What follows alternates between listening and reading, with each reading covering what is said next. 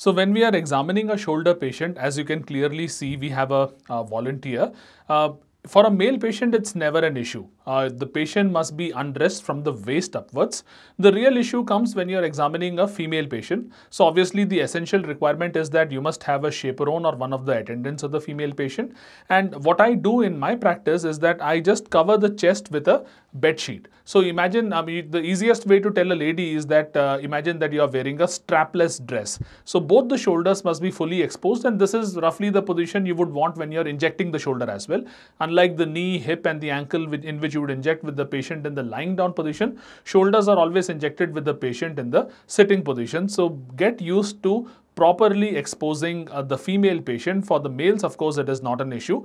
And again, most of the shoulder diseases can be very easily diagnosed just by inspection. So when you're inspecting the shoulder, always start from the front, look at the sternoclavicular joint, follow the contour of the clavicle. You can very clearly see the supraspinous fossa here. You can inspect the bulk of the anterior deltoid, the lateral deltoid, the posterior deltoid.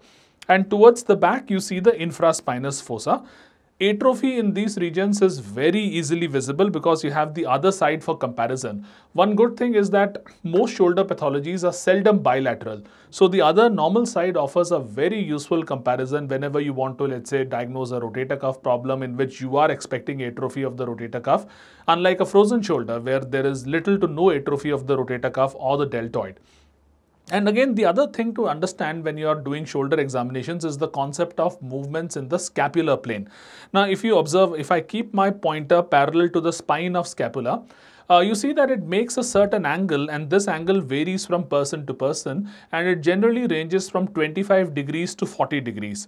And therefore, when you want to get a true AP X-ray of the shoulder, you either ask the X-ray beam to come perpendicular to the scapular plane. So this is the scapular plane, and this is therefore the perpendicular to the scapular plane, or you rotate your patient back by a sufficient amount so that the X-ray beam, if it comes from front to back, it is perpendicular to the scapular plane. So that is how you take a true AP view of the shoulder. Trust me, it is more difficult than what it sounds. Most radiology centers don't give you a true AP view. You must accompany your patient and train the radiologist to take a proper AP view. A certain standard nomenclature when it comes to movements, I'll just drop the pointer down. So the movement perpendicular to the scapular plane is known as the abduction movement. So abduction, adduction. The movement which happens in front, this is known as the elevation in the scapular plane. The movement which happens behind is extension. So these are the common movements, and when you check rotations, you generally report rotations in two positions. So the upper arm is adducted. You rotate the arm out. This is obviously external rotation, and then you rotate the arm in. This is internal rotation. So that's external rotation in adduction, internal rotation in adduction. Now you also need to examine the same rotations in 90 degrees of abduction. So this is the zero position when it comes to 90 degrees of abduction.